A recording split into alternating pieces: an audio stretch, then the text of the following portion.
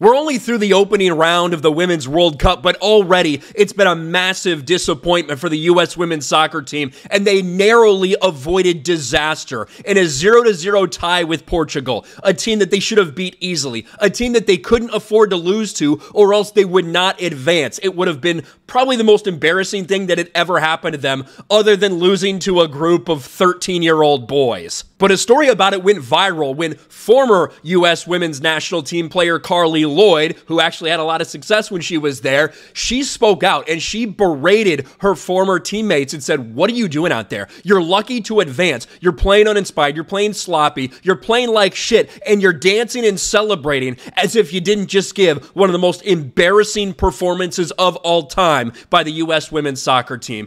And now Carli Lloyd has gotten a response from the coach of that team. U.S. women's coach calls criticism from Carli Lloyd insane. Quote, "To question the mentality of this team, to question the willingness to win, to compete, I think it's insane," says their own head coach. As a reminder, let's look at some of the things that Carli Lloyd said and why she said them. Carli Lloyd blasts U.S. women's national team again, calls play uninspiring and disappointing versus Portugal. Quote, "Today was uninspiring, disappointing. They don't look fit. They're playing as individuals and the tactics are too predictable. They're lucky not to be going home right now." And she's had a lot of criticism for this team over the past few years when she's said what we all can see too, that the most important thing to them is not winning. It's individualism, it's social justice, it's all these other things that they're focused on instead of actually winning as a team for this country. And there was this snippet that did start to go viral about her specifically talking about how they were dancing and celebrating and things like that, including people like Megan Rapinoe out there acting like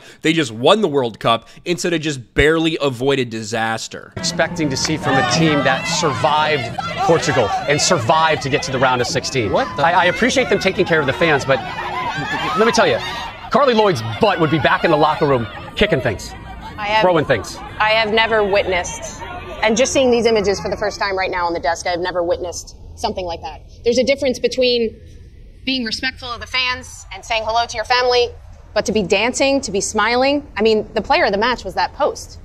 You were lucky to not be going home right now. Now, what she's talking about is that if they had lost this game, they were done. And like in extra time, at the very end of this match, basically, you're looking at this and look at what Portugal almost got. This is by no skill of the Americans, obviously. Look at this. Look out there! A break, a shot off the post! Right off the post. That would have been it for the U.S. women's national team. And now you've got this response from the head coach. Following the match, Lloyd, now an analyst, did not hold back in blasting the team's mentality. And we can listen to a little bit of this here. It's a little low, so I'll try to boost the audio. Want to say in response? I mean, the one thing that I want to say is that this team wanted to win this game more than anything else, and they've